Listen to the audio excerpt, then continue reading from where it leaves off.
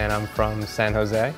And our project is Moneycomb Business Manager, an all-inclusive tool that helps small businesses cater to their specific needs. The APIs we're using are the US Bank credit card account details and the MasterCard PayPass. I really hope the judges see the value in our project, not just from a competition standpoint, from a small business perspective. We have gotten feedback from most small business owners, and they have given us ecstatic reviews. They are excited for this thing to come to fruition, so I hope the judges see that.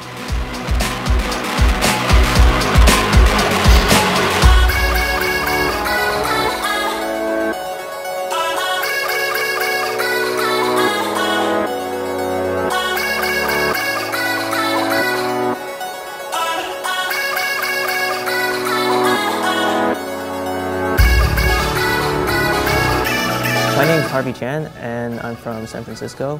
The project name is Undutchly. It's called Undutchly because you can split up your payment or go what's called going Dutch, which is basically everybody pays their own amount. But we're Undutchly, which means that you play a game and the loser pays the entire amount. Our team has more designers than developers, so our app is going to be super, super pretty. It's not just your usual CRUD app with like a bunch of forms and stuff. This is really going to blow their mind.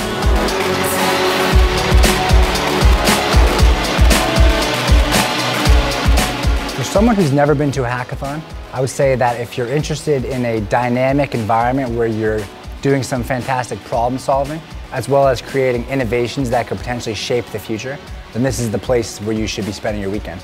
You really meet a fantastic group of people, as well as get to connect with really great innovators and technologists who are eager to support you and your passions.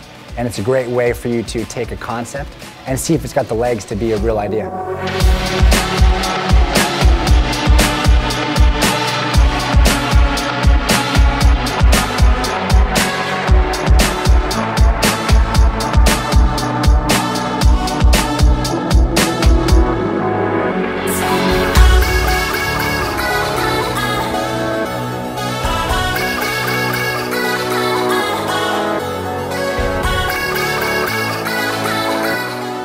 Drum roll, please. Third place, Undutchly.